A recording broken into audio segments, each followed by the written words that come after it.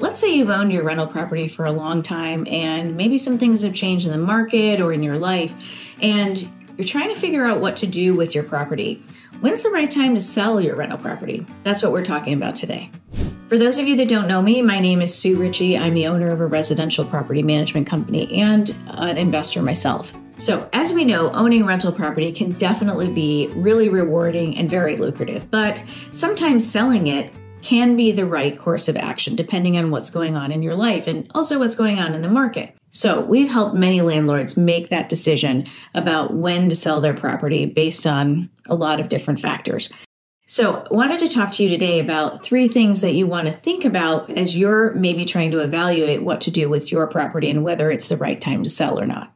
Number 1, you want to think about whether you have positive or declining cash flow. We all buy rental property with the hopes that we're going to have positive cash flow and we're going to continue to make money while your tenant is essentially paying the mortgage for you, right? But sometimes things change and your cash flow starts to go down, down, down. This could be anything like lots of repair and maintenance costs. If you have an older home and you're constantly updating appliances, spending a chunk of money on your HVAC system replacement, the roof, outside, inside repair and maintenance, it's just the costs go up and up and up. Your cash flow continues to go down. That's a sign that this might not be the right property to continue to hang on to. Also, property taxes may be going up in your area. That's going to definitely affect your profitability. And also maybe your vacancy has increased or the demand for your area and your particular home has declined. And so you're seeing more vacancy and also you're seeing rental rates either stay steady or even decline.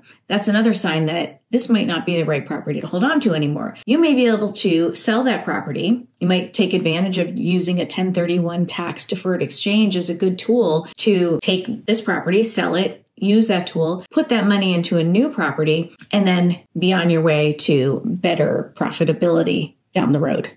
Okay, the second thing to think about is market appreciation. Now, in the past several years, we have definitely seen property values increase a lot across the country. We're in Northern Virginia. We have seen the prices just continue to go up and up and up. And as a result, we've helped many of our landlords sell their properties because why not? They wanted to take advantage of the peak of the market. They didn't need to hang on to it. They knew they might sell in a few years. And so we spoke with them, gave them an analysis on what their sale value would be. And for them, it definitely made sense to take advantage of this market. So one of the things I would tell you is you're thinking about this in the next several years, maybe get the help of a property manager or realtors like us and keep up to date with what is your property's value. So as you see it go up and up, you can try and time it so that you can really take advantage of the peak of the market and maximize the cash you get out of your property. And the third thing to think about is really changing goals and your life circumstances. Life is never the same, right? Our goals, our circumstances are constantly changing. And so that may impact when you need to sell your property or not. So let's say you're nearing retirement and maybe you just want to simplify your life and you don't want the headaches of managing a rental property anymore or the stress that comes with it. So this might be an indicator that it's time to sell that property and either hold on to the cash or put it in some other kind of investment. On the other hand, you might decide that you want to keep that property and maybe you hire a property manager like us to take a lot of that day-to-day responsibility off your plate, but you can still realize the cash flow and asset appreciation for the long term. So that's another option. And in that case, maybe you don't sell it and you hang on to it. But the point is that your life will dictate what you need to do and when it's right to sell your property. So that's only something you can decide. And obviously it's a very personal decision. So the bottom line is there's never a right or a wrong time to sell your property. It's a very personal thing and you have to decide when it's right for you.